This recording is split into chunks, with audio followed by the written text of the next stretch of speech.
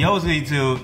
Welcome back to another video. First up, I want to say, hopefully everybody that's watching today, hopefully you guys are doing pretty good. Honestly, this past month has been very hectic. You know, life is so unexpected. Like, so much can happen. This past month has taught me a lot. It's taught me that life is very unexpected. Like, so much can happen in like a small time frame, like literally in a week, that you're not ready for. But you know, every time I get sad or I'm feeling down in the blues, I come out here to the balcony and I just look to the city, because Miami is still such a beautiful, beautiful city. This is pretty much it. Like, everything behind me, this is pretty much like Miami. Like, if you look up Miami and see the pictures and videos of the city, this is it. Literally, this one little thing. But I still love the city. I love Miami. You know, it's brought a lot of joy to me, and a lot of pain. I'm not gonna lie to you. We're gonna get into that later.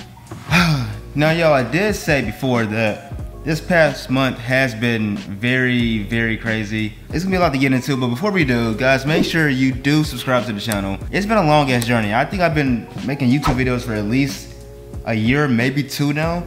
So we're about to finally hit this 1,000 mark, and it's gonna feel so good. I might throw like a little party or something, or make a video. I don't know yet. Let's get into the video. Man, all right, let's do this. This right here, not sponsored, but this juice right here, bro, the Arizona Iced Tea Fruit Punch, shit is fucking delicious. Ah, it's good. All right, so I'm gonna get into a lot of things in this video, from homelessness to moving to seclusion, so much in this video, because it's been a very hard month, and a lot of you need to watch this video, because you guys want to do some drastic in your life. You want to do a big change. This video is gonna go through every single emotion that you're gonna go through. What have I been going through?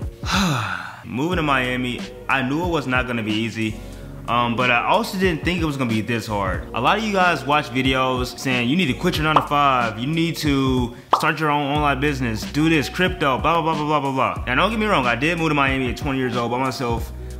So you probably think I'm a hypocrite, but I understood what the fuck I was doing. I knew it was not gonna be easy. Before I made this drastic move to Miami, people have been telling me for years that my videos should be getting more views. I looked at myself and thought, yeah, my videos are really good. I think I can actually do this YouTube thing for real, if I really take it to the next level, move to a bigger city, find connection, find people that's trying to do it. Like, all these things went through my head before I just moved to Miami. So that's number one. Number two, a lot of y'all want the glitz and glam without putting in the work. Y'all think everything should be handed to you. It's kind of like sad to me. A lot of guys come to me and say, man, I want to do this and this and this and this and this. And I say, okay, what have you done? Like, show me some work. Show me something. Like, have you made a video? Have you wrote a script? Have you done anything? Well, no, man, but I want to do it. What? So I want to get those two things out of the way before I started this video, because a lot of you guys, after watching this, probably might call me a hypocrite. Like, Ty, you did it. Why can't I? Yada, yada, yada, yada. Okay, so I'm not gonna lie to you, Miami's been very, very hard. I've gone through ups and downs, but mostly downs. It's been constant stress, no fun, no happiness, just straight downhills. And that's the realizations a lot of you guys need, because you probably think a move to Miami is gonna be like, oh, I'm gonna move to Miami, I'm gonna get rich, and then I'm gonna get this girl, and then I'm gonna get these guys friends, and we're gonna have a great time, like, yippee, Miami, hey. No. That is not how reality works. If you're anybody human that doesn't have clout, or you're not somebody or something, when you come to Miami by yourself or with a roommate or whatever, when you first get here, it's gonna be very fucking tough. Because if you're coming from like a small town or something, Miami is gonna hit you like a train, bro. Miami is nothing like your small town. Miami is hustling and bustling. Nobody cares about you. Women are materialistic. Money's everywhere. If you don't have money, it's gonna be very hard for you to, because Miami's a party city, so if you don't have any money, you can't really party. It's gonna be very hard on you. You're gonna feel like you're left out of a lot of things I do every single day. That's reality, you know what I'm saying? I knew that coming into this. A lot of you guys probably said don't think like that. You probably think is in a idealistic world, but I'm very realistic when I do things. I do them all thought out. I don't just come up with things on a whim. I said, moving to Miami for me was a 2 to 3 year process. It wasn't just, let's go to Miami. No, it was a 3-year process. Now, if you've been keeping up with my channel, you would know that I did go homeless for a couple days, and I'm kind of on the verge of going homeless again. I do want to say that I do have an apartment coming, but I just have to wait till they not furnish it, till they clean it so I can actually move in. So I've been waiting for like a week now, or 2 weeks, they're trying to move in. So yes, I have been homeless a couple times. I've been sleeping in my car. For a lot of you guys, you're probably not ready for that. Going homeless is not fun, not gonna lie to you. Sleeping in a car and then having to wake up at 4 a.m. to go to work to make money because Miami is not cheap. It's not fun, you know? It's not fun at all, I'm not gonna lie to you. Yeah, I mean, it hasn't been fun, but you know, I did go to the beach, did meet some OnlyFans girls. I might make a story time on that. That was kind of interesting. If you want me to do it, let me know, I'll do it. But yeah, Miami was not fun for this past month. It was just, it's a lot to take in, you know? Now, getting a job, it took me almost a month to get a job. If you're coming to Miami, make sure you can get a job ahead of time. I will say this now, because I did not know this before I moved out here.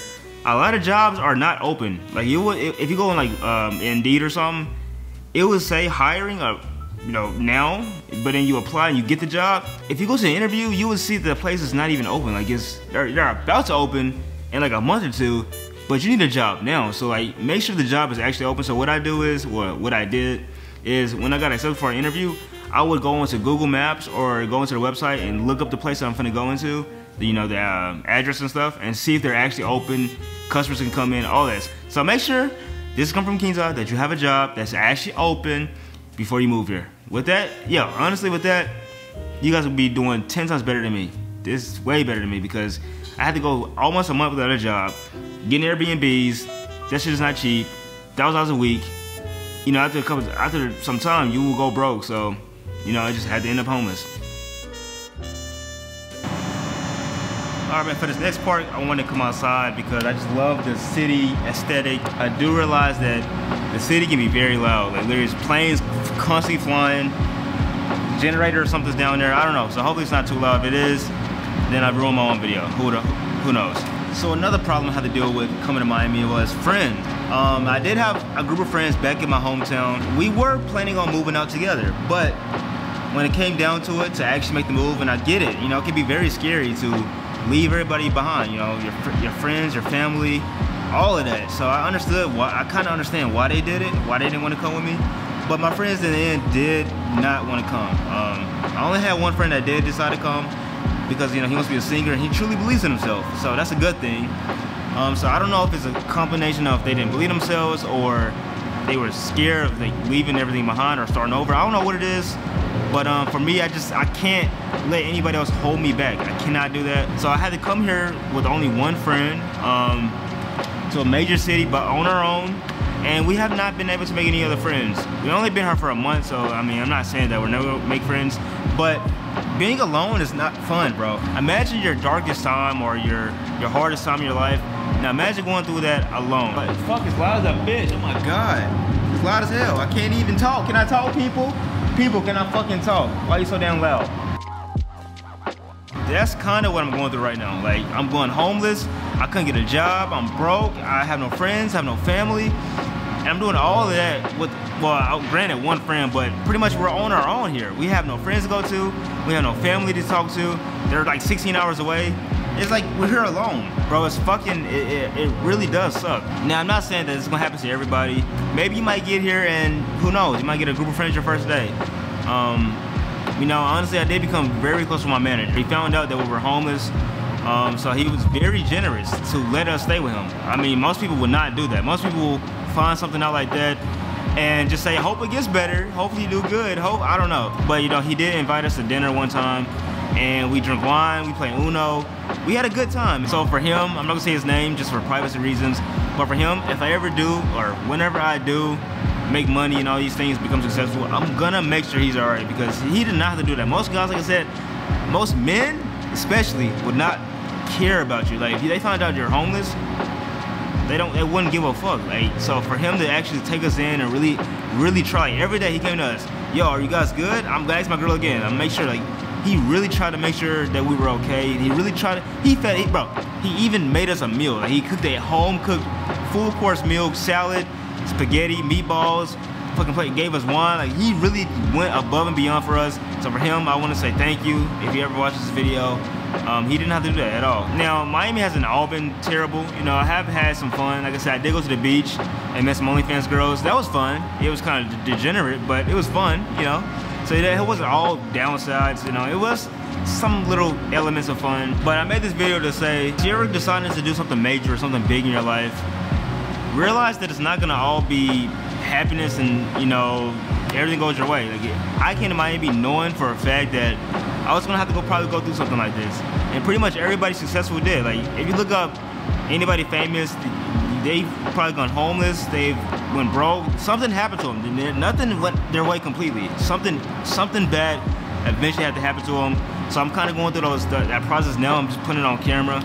So just realize that you want to do something major, like move to Miami or move to a major city or starting your own business, anything major in your life, realize that it's not gonna always be good. It's gonna be downsides to everything. I realized coming to Miami, the harsh reality of life. Life is not fair at all. Life is, no one gives a fuck about you. So hopefully you don't have to realize that too hard yourself. But if you do, I'm here for you. Any support you need, I'm here. Love you guys so much. See you in the next one. I'm out, man. Peace.